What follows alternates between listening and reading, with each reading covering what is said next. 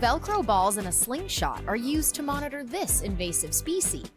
Hemlock woolly adelgid is a non-native insect that sucks nutrients out of hemlock trees, eventually sucking the life out of them. What I'm looking for is just anything a little bit irregular. I set out with Jeff Dickey from Conservation Halton to learn how infected hemlock trees are surveyed across eastern portions of the country. What we do is we take these and these little Velcro balls and we shoot them into the tree. That was a great shot. The Velcro balls will pick up any of the fluffy egg masses, so you'll see them in pretty good contrast against the Velcro stuck in there. Jeff made it look easier than it actually was.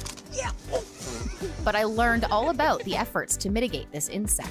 Okay. Let's say I got that one, Yep. and we got some white cotton on it. What do we do with that now? That would be signs that you have an infestation or you have at least a small population. So what we'd want to do is check that out further. It's particularly invasive because it can take over whole stands of hemlocks and slowly deplete their energy sources. There's been several detections in Ontario. So if I had one of these in my backyard, for example, what would be the first step? Who do I call? I would call the Canadian Food Inspection Agency or send them some photos on their website. They'll be able to confirm that it is Hemlock woolly adelgid, and they can go through the necessary steps from there. Well, it's a good thing that we didn't actually find any today, and that just means that your monitor efforts are working, right? Yeah, the more eyes we train, the better it is, and we can have a lot more people out looking for it, so it helps.